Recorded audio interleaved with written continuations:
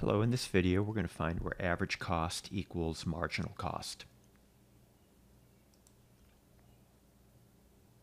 Here's the firm's total cost of production given by the following equation, where Q is the quantity of output. We want to find where average cost, or what some books call average total cost, equals marginal cost. There are two methods you can do to solve this problem. Method one is to set the average cost equation equal to marginal cost and then solve for Q. So let's get average cost. Average cost is total cost divided by quantity. So for the total cost equation, I'm going to divide through by Q. 400 divided by Q, 6Q divided by Q is just 6. And 0.01 Q squared divided by Q is just 0.01 Q. So take total cost, divide it through by Q, and you'll now have average total cost, or average cost. Next thing is to get marginal cost. If marginal cost is not given to you, you can get it by taking the derivative of the total cost equation. So the derivative of 400, or a constant, is 0.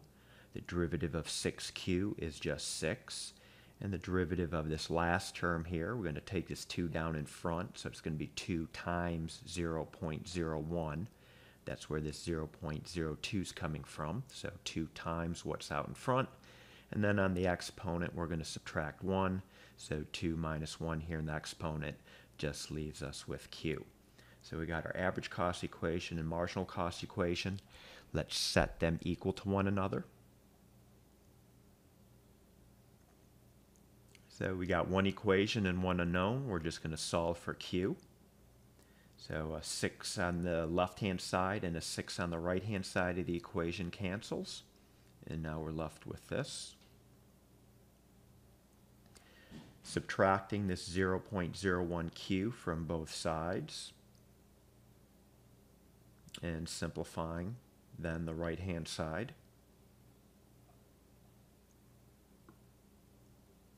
Next thing I'm going to do, I'm going to multiply both sides through by Q.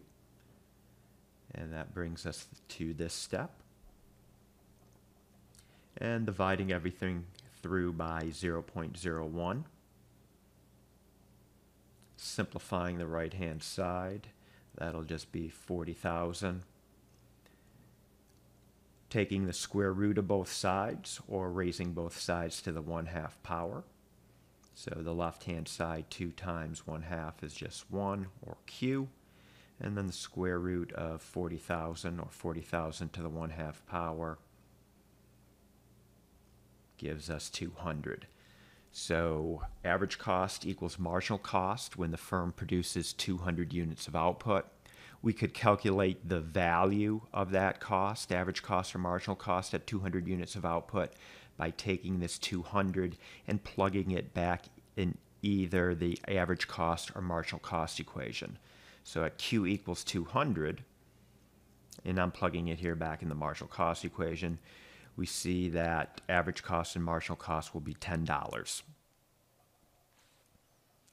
All right, let me show you method 2 on how to solve where average cost equals marginal cost.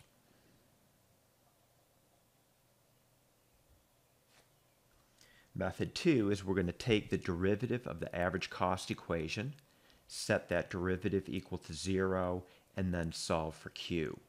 So as we already found, average cost equals the following.